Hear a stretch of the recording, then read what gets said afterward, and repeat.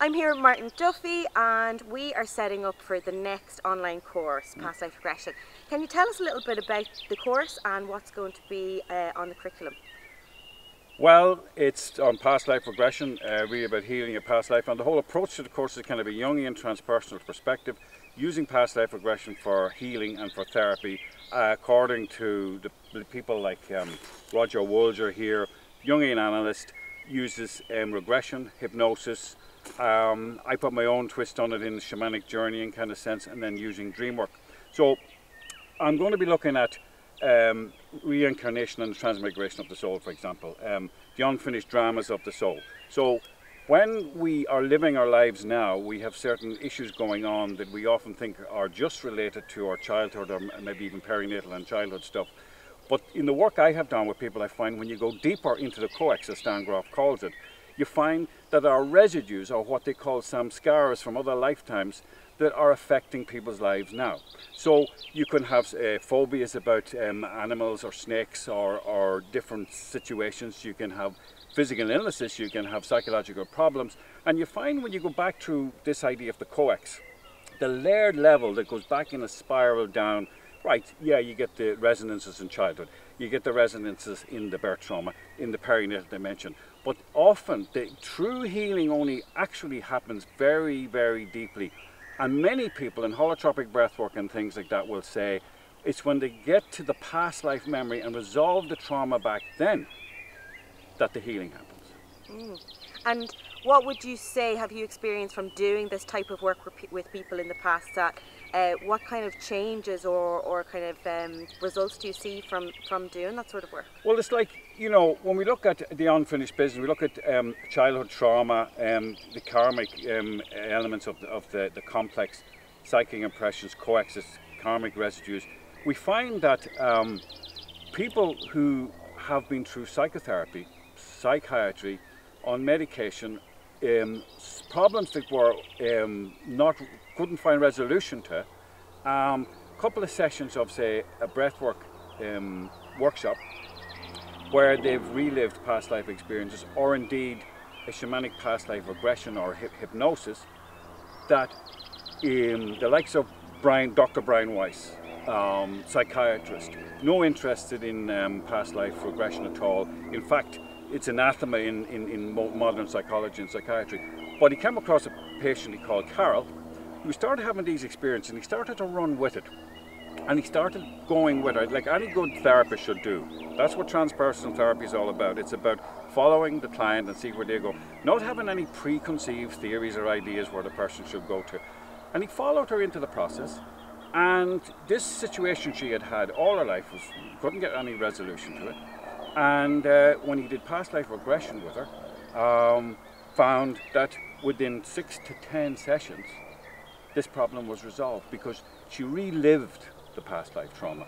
And what I like about his work and Wolger's work is similar to Grof's. They don't just do a kind of a guided image thing, they do a catharsis. They allow the full emotional, physical, emotional, psychological expression of the residue, and when it's cathartic, the issues seem to be alleviated, and then the problem is resolved. So it's like a deliberate meeting of the pain, really. Suffering is the growing pains of the soul, as we talked about in the last modules on spiritual emergency, and Jung said that himself, that it's only when we get into the actual suffering, fully experience it and express it, that the trauma is resolved, whether that be from childhood, biographical, perinatal, or past life. But the way I see it, you see, is it's all interrelated. That's why I love about Jung's idea, or Grof's idea of the coex, that the problem that's presenting today has its roots in deeper aspects of our biographical experiences, back down into, and the resolution of it often goes to what people call past life memories.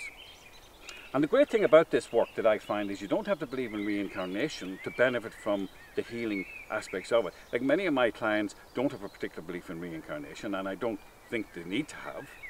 But when we do the guided imagery, or we do the visualization, or we do the regression, or the shamanic journey, and they relive this experience of being a peasant woman in 15th century France who was raped and murdered, or a soldier who died on a battlefield, and is still carrying the pain and wounds in their physical bodies today, or somebody who has a phobia of birds and found that they were dying on a battlefield and there was the vultures coming to eat them. When they relive those experiences, the issues resolve. Whether they believe in this reincarnation or not, it's not about a matter about belief, you see, with me. It's a matter of the experiential contact with the process and with the coex. And then the thing is, you fully experience it and you resolve it and let it go. And if people want to call that past lives, fine. If they want to call it something else, that's fine too. All I'm interested in personally, actually, is does healing take place?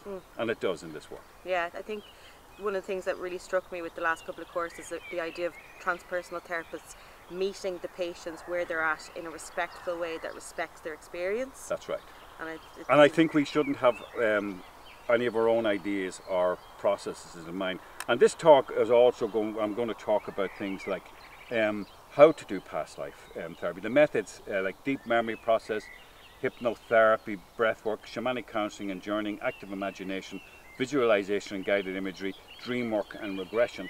And these are the different techniques that we use. And the processes of the healing happens along the lines of to thaw out all the frozen feelings, to bring negative thoughts and assumptions into consciousness in order to recognize them, to release pain or blocked energies held in the body, or to replay the old story and bring a resolution to what's going on. So it's bringing people back into those deeper experiences through the methods I mentioned, through visualization, regression. And I've added my own twist to it now, which is shamanic past life regression. It's using the drumming in the background, and I'll talk more about this later, while at the same time doing the classical hypnotic regression. And I find, because many of the people we work with have experience of shamanic journeying, that they go deeper, faster into those past life memories, and the resolution happens much quicker for them. Because the thing about that is, you see, when you're doing that kind of work, you're bringing your guides with you. Your power animals are your guides. I've worked with people who've been abused, sexually abused as children, maybe going back to another lifetime where they died on a battlefield. And the fact that they can journey back and bring a power animal with them or a spirit guide and confront that situation there then, feeling that they're not alone and they have help, makes a huge difference. And how can people find out more about the course then? Just go on our website, shamanismireland.com, our Facebook pages and our Instagram pages, and we're all over the place, because I'm really particularly looking forward to these modules, because this work ties a lot of things together from my Jungian perspective, the transpersonal perspective, and the shamanic. And I love the way we're moving under the transpersonal banner to integrating Jungian psychology, shamanism, Eastern philosophy and traditions, and modern day experiential work like Stan Groff's work. Great, thank you for that. Thank you.